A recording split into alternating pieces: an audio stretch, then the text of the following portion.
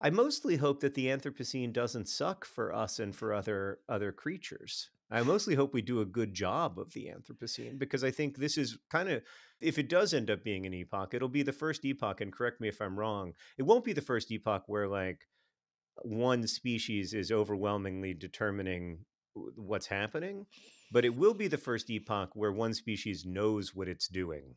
Yes, that is very true. So that's interesting. Yeah. We'll have some choices, hopefully. Yes. I do hope we have choices, and we make good choices. Let's make good choices. That's what I tell my friends when they go out to party. Make good choices. That's right. That's right. Yeah.